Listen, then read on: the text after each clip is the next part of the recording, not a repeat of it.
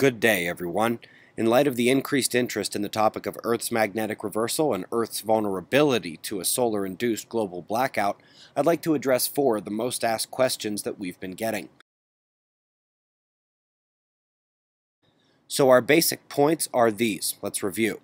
The sun's outbursts are extremely weak these days, and yet the resulting impacts at Earth are producing technological disruptions like we'd expect from solar activity that is 100 times stronger.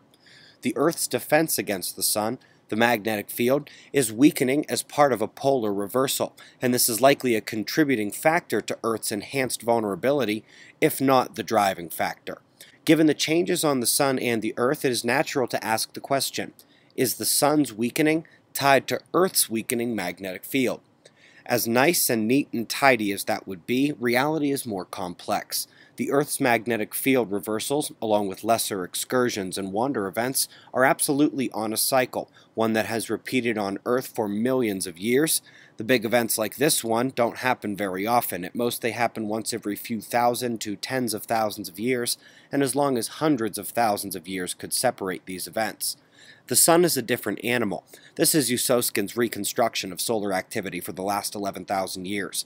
And while the sun doesn't go as high or dip as low as some oscillations over time, the distance between the little bumps is always about the same. You don't see any big plateaus in the fine data. Even when the sun stays relatively steady for hundreds of years, the 200 and 400-year greater oscillations are quite prevalent.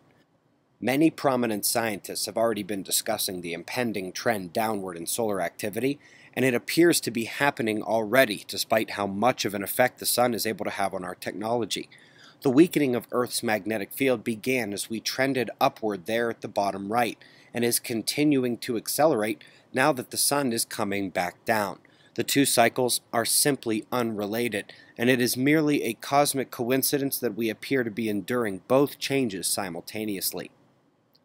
Many folks are asking how we track this now and what are the experts saying?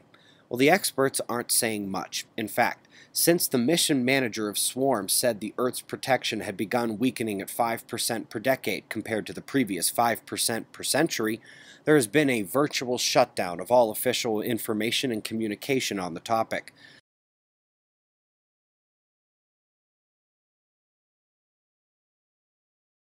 I can't tell you how many folks from organizations like the FAA or NASA or the NWS have emailed me on their personal accounts about the changes we're seeing. I can't tell you because I stopped counting about a month after our first review of the current state of Earth and Sun. That was back in Pittsburgh in October at Observing the Frontier. They generally don't feel safe talking about this at work or even outside of work with anyone whom they have a shred of fear would lose respect for them for bringing up this topic. I'm never going to out those people, but for all of you listening, know that almost all of them are okay with you knowing there are people watching this everywhere, even if they're still working up the courage to do anything about it.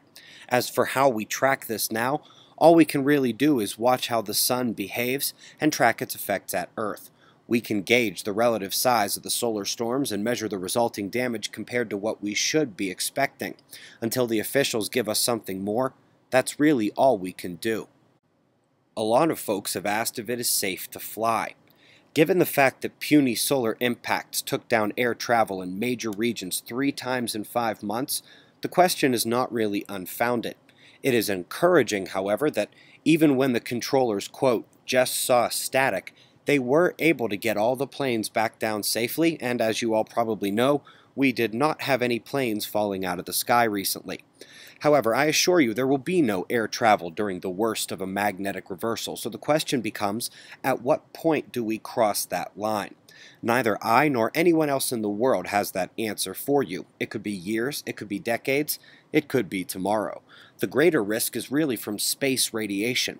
Our foundational examination of this topic came when the U.S. government reported that during the government blackout a few years ago, the shutdown, a few flights that would normally have been rerouted from the polar area due to incoming solar particles were not, because we lacked the running infrastructure and instrumentation during that shutdown. The implications for what happens during serious solar events, especially as our magnetic field weakens, is no small matter.